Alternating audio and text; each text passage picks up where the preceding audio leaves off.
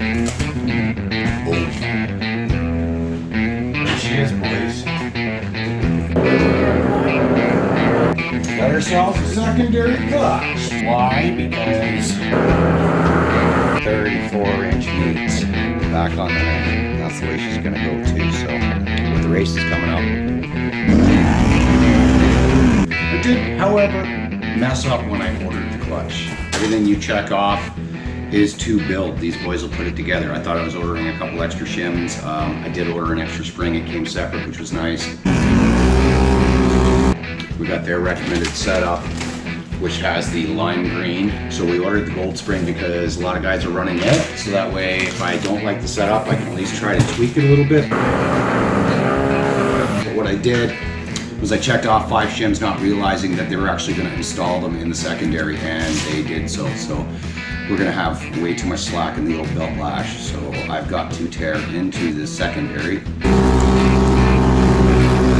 Is what it is. I messed up, so not their fault. Glad to have it. Looking forward to running it. But now we're going to tear it apart.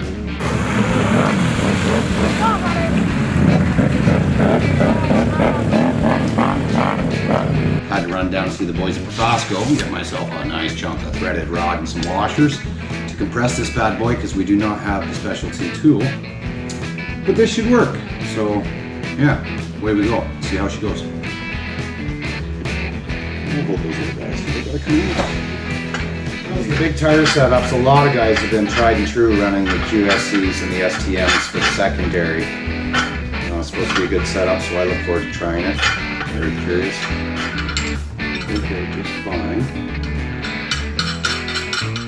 Just like so.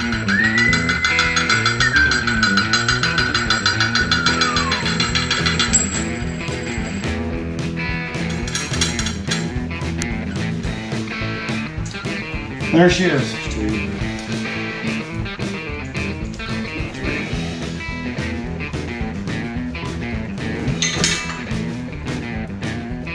Just like they said it would work. Nice and safe. Easy does it.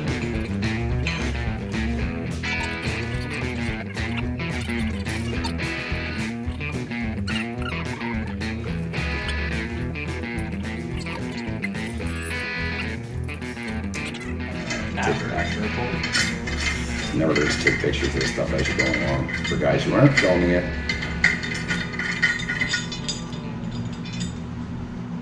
Okay, so you got yourself a little plastic spacer there. You want to make sure that that's going to be staying on top. So at this point, we can pull our spring out and we'll set that aside, just like so. Then we can flip this bad boy over, like so. Utilize our tape roller. It's nice to have something soft. Okay, now these ones here are torqued in there pretty good. From what I gather, they're not the same size. Maybe we can find a metric that fit those nice and tight. The 4mm. Oh yes, now that is a nice tight fit. 4mm. Okay, that actually wasn't torqued all that much. It came out of there nice and easy.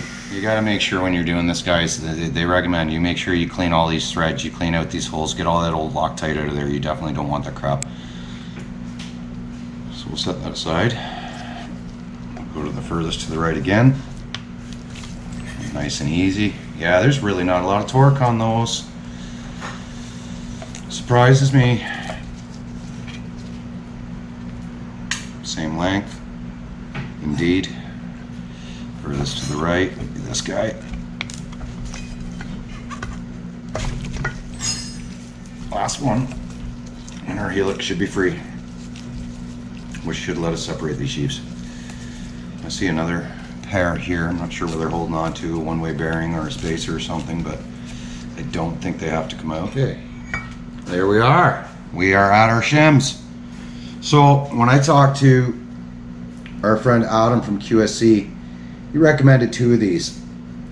Keith's running 2 of them. He had 3, removed 1.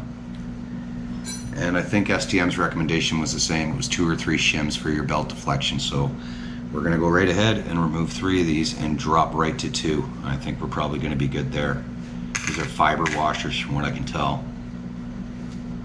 But yeah, so if you check off the box for how many spacers would you like, be mindful when you order these from STM, they're going to install them. These are built to order, so they don't ask questions. They assume you know what you're talking about if you're going to go and specify your specific order. I actually reach out to them and try to conversate prior to the order, let them know what I'm running for tires, weight, stuff like that set up, so I can hopefully get the best recommendation from the pros, because they know their stuff far better than I do. Actually, I don't know much about clutching. I'm learning, and there's nothing wrong with that. Okay, so I'm gonna go ahead, clean up all these holes, get that Loctite out of there, clean up the sheaves, and get ready for some new Loctite and reassembly, and we'll get back to you. All right, cheers.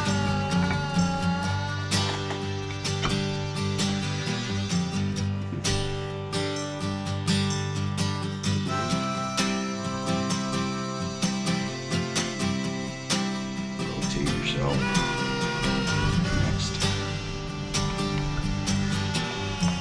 Shine, bud. She should shine.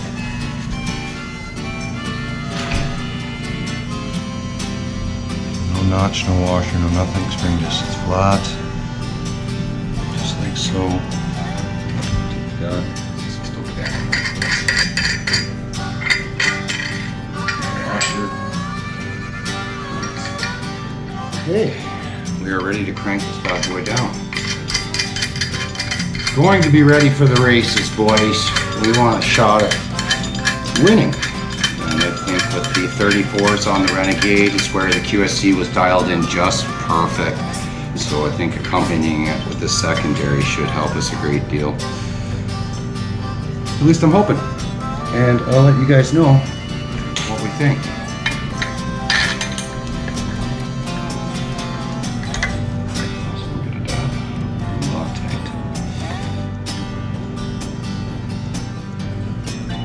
So we've actually had two different types of setups in the secondary recommended to us, but both did come with two shims for backlash in the recommendations.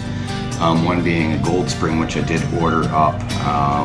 STM had recommended maybe I try going with this lime green, which I think, if I read correctly, is better suited for heavier weight machines like side-by-sides and stuff, but I think they recommended them to us because we're running something a little bigger than what most people do on an ATV at 34, so sort of represents that load of the side-by-side. So we're going to go ahead with STM's recommendation of the lime green, find out how that works, and then if we decide we're not getting the performance we are looking for, then we're probably going to take Adam from QSC's recommendation and throw in the gold spring and see what happens there. I think Asta and Keith and a lot of other folks have been running the gold spring, so definitely works, no doubt about it.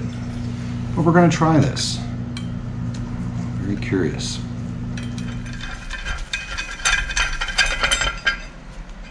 Specialty tool. We'll keep that around the shop because we may want to adjust the setup. Easy peasy, 10 bucks, threaded rod, couple washers, couple nuts, you're good to go. Now we got our spares that I was looking for in the first place. No harm, no foul. All right, let's torque these down, not overdo it. She's good. Ta-da! Latch set. Down to the two shims. We'll give this thing a quick cleaning with the old clutch and pulley cleaner that I got from the boys down at the shop, and we'll crack the belt housing on the beast there and get her stabbed in there. Right now. Cheers, boys. Oh yeah, and even easier to get the belt box out, boys. That was actually great. All clean, looks very good. Decent. Spread those sheets, we'll get the belt off, clean everything up, and we'll get our STM in there. Sound good? Yeah, buddy.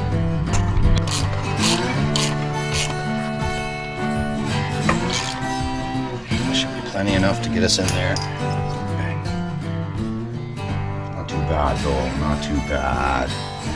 We'll probably give her a little rough up with some light sanding and maintain her grip. Memory cloth, stuff like that's good too. But I think we're probably going to utilize the Dalton spring in here for the other Renegade. Why wouldn't we, right? Get some better grip there. It works great when you're talking about anything under a 32-inch size of wheel. A lot of guys prefer to keep the stock secondary with an upgraded spring. They swear by better wheel spins, so I mean, That's what it is. We've tried it. We never had any issues with it. Like again, just because of the 34s that we decided to go this route. So, all right, jam nut. There we go.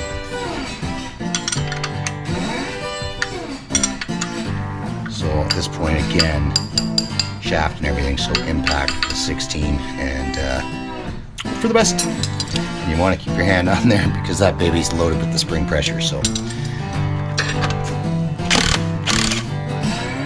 Coming. And there's your spring pressure, boys, just like that. We're gonna bring it all out, even the helix, everything. There you go, boys. That is your secondary. You got yourself a spring-loaded style washer, and you want to make sure that you've got that facing the right way so you're getting the pressure out of it. Your nut, your jam nut, and yeah. Shaft is stuck in there again.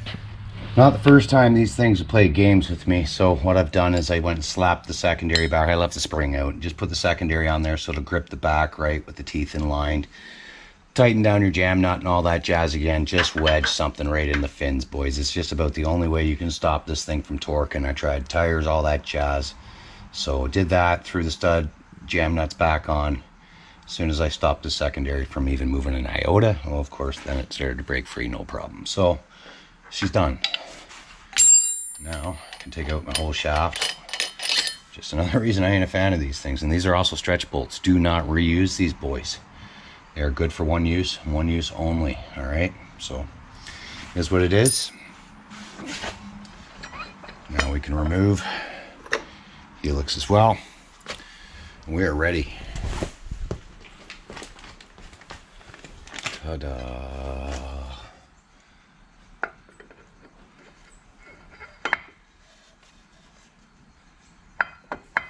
There she is, just like so. At which point you're going to use the separator, to the best of my knowledge anyways. Just like so. Yep, I can feel it. I feel the sheaves are separating. I don't know how far we're going to go with this baby. I think that's far enough, but we shall see.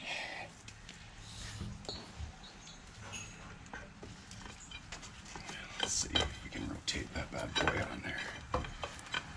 Just like so. Just like so. So there we go. Easy peasy. Back off that puller.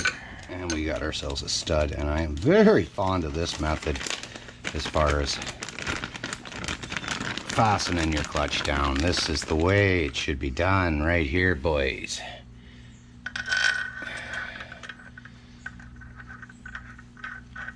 Just like that.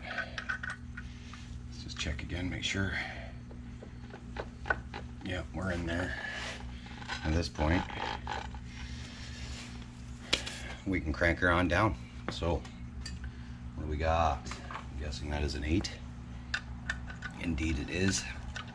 Oop, oop, oop, oop. She's falling out on me. I don't want that. I got a rubber tip on her as well, so that's good.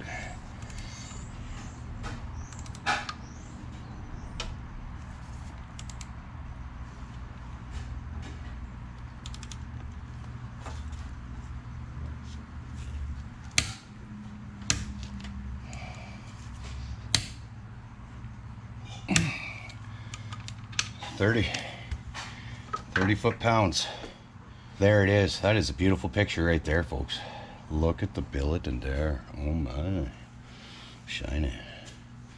Right on, boys. Ready to rock for the races. We got 34s equipped on the Renegade. STM secondary, QSC primary. This thing is set up nice for these tires and weight. It was working very good. Impressed. So, with this combination, I think we should have a winner here, boys. Can't wait to try it out. You boys will see her firsthand at the track, at the pit races. But yeah, I'll button this thing up, and we'll see you here soon.